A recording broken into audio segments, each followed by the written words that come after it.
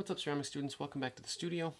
I'm now a couple of class days into my coil pot here, and I want to show you sort of the finishing steps, or sort of where you could potentially take this thing. Now, there are a lot of decisions you have to make along the way here in order to get it from a basic pinch pot, up, and then kind of making decisions about what sort of turns those walls are going to make.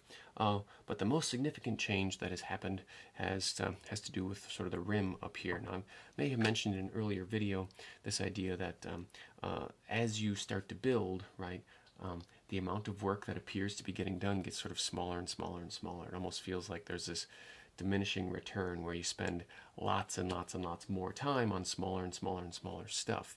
That's particularly true when we talk about the sort of finish of this piece, or the very, very top. And so you will very likely sort of carefully be adding a bunch of coils in there, but one of the things that you have the option to do if you're meeting with me at school is that we could take this over to the pottery wheel, and I can show you how to sort of wheel throw a finish to your hand-built pot. And I'll kind of snip in a little clip of film here in a minute just to kind of show you how that process might work. But once I've helped you sort of wheel throw the finish up here, what ends up happening is your eye focuses very heavily on the kind of tight rotational symmetry of the finished rim, and tends to sort of ignore the wonkiness of your hand-built piece down here. Now, maybe if sort of a rough hand-built form is exactly what you want, throwing the finished rim is not the right idea, but the sort of combination of hand-built and wheel-thrown I've always found to be kind of a nice finish to a piece, and so I'll make that available to you guys. Then what I'm doing here in the very last step is I'm just kind of considering a couple of small embellishments and where this could go. Part of this could be if this is a practical piece for you, does it have a purpose? That may influence how you might add, or if you're going to add a hole to it. Or in this case, I'll be putting a couple of handles on the top because this piece will be a hanging piece. The handles are just going to be sort of blocks of clay that I eventually shape a little bit more as they get harder.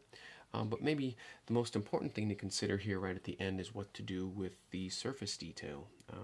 I have smoothed out all the coil work on the outside of the piece, and so I'm left with something like a smooth pot. There's a lot of working, like hand tool working spots, the sort of sponge marks that mark the perfect rotation here of the wheel thrown.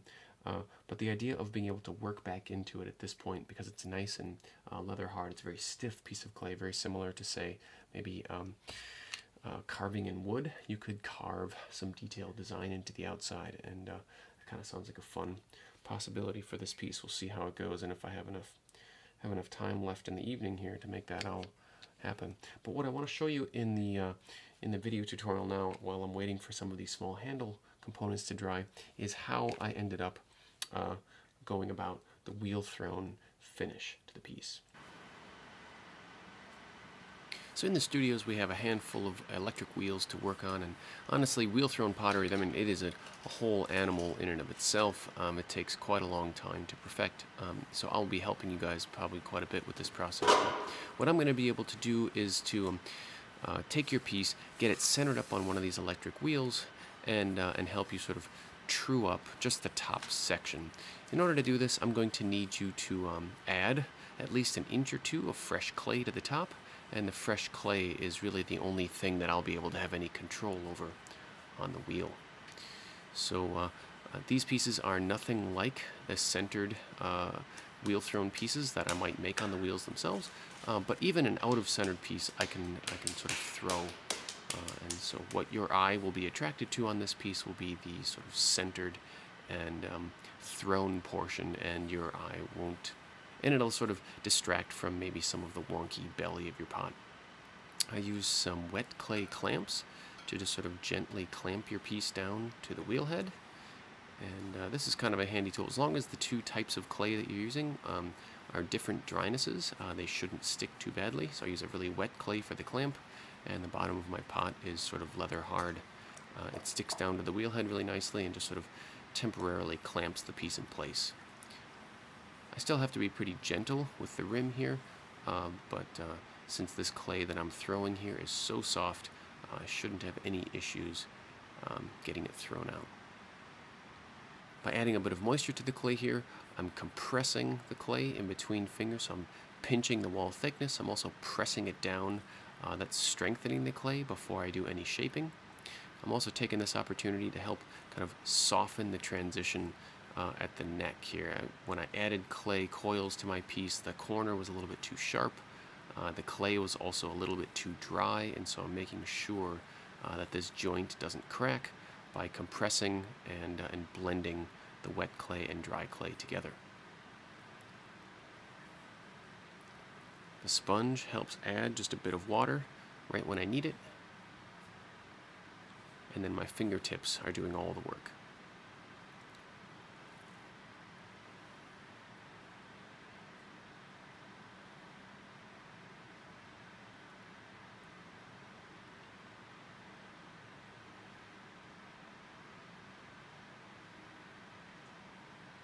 Once I'm happy with the lines of the piece and I've got everything blended in as well as I think I can, I'll take a needle tool and slice off the excess clay from the top. This levels the top of the pot and really gives it a nice finished look. The sponge here is just kind of knocking off any rough edges, and then I'll begin the shaping process of the neck.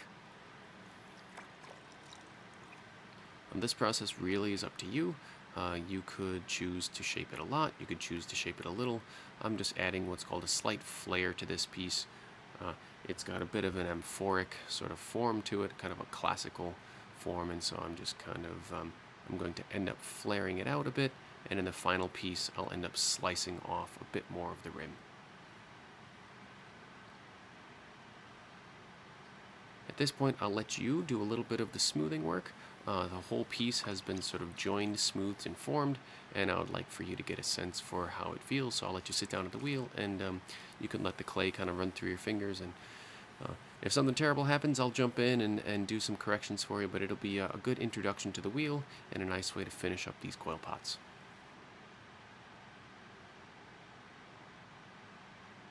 So I've just kind of sized up the blocks that I'm going to use, and what I need to do first before I get any further along in my kind of thinking or design process here is I really need to get this wet clay added to the piece. My pot is already sort of racing towards really dry, and I'm concerned that if I don't get the clay scored and slicked on there soon, it won't actually take. Remember that my pot has already undergone a pretty good amount of sort of shrinking during the drying process, and these handles will still have to shrink quite a bit, and so if there's a shrinking differential between the two pieces I'm trying to add, they just pop right off, which is no good. And so I need to really do a good job of attaching anything at this point. If you're trying to add anything to your clay pots at this point, you really need to make a good job of scoring and slipping it, and then probably blending it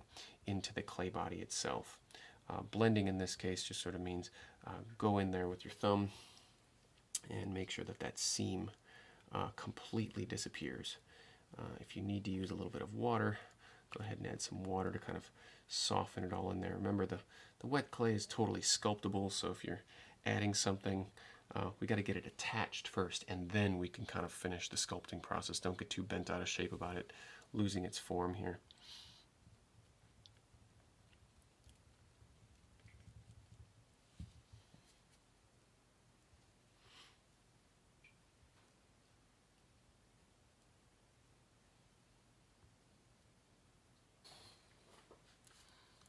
So there's not much more I can do to those until they have dried up a little bit.